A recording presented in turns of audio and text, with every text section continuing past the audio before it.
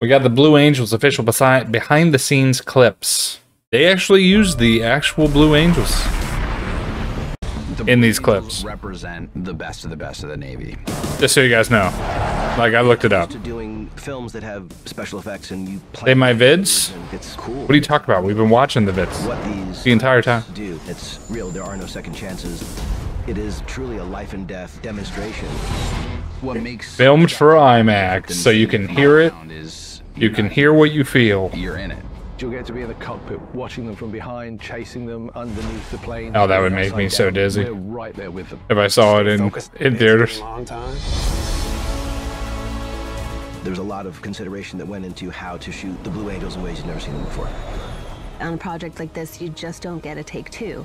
We could never ask them to do a flight demonstration without that being part of their regular practice schedule or demo. See, I told you guys. And we had to figure out how to capture it.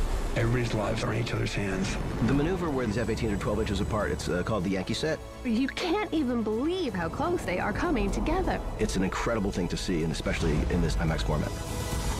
That's awesome. The world will slow down for just a couple seconds. We just come off of Top Gun Maverick and became known for dynamic, high-action jet aerial work. Wait, so question, is it? I'm a little confused. As a civilian, so it's just them then? Proved to be inside the Blue Angel demonstration.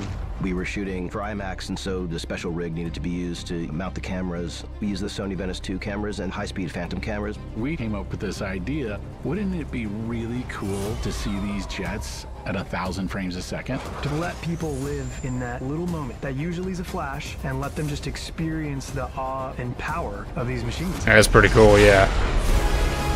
I didn't even think about that. It's dope. I feel so proud of this documentary because I get to put the real heroes on screen. So it is the real. It's the the real Blue Angels. So there's no actors. In a cockpit with these pilots. Gotcha. It's a remarkable thing to see. I might have looked up the wrong movie. Audiences feel what it's like to be a Blue Angel. It's going to be a hell of a ride. It looks cool. The Blue Angels. On Prime, May 23rd. I gotta send you the pic, I know. Looks good. Looks good, looks good.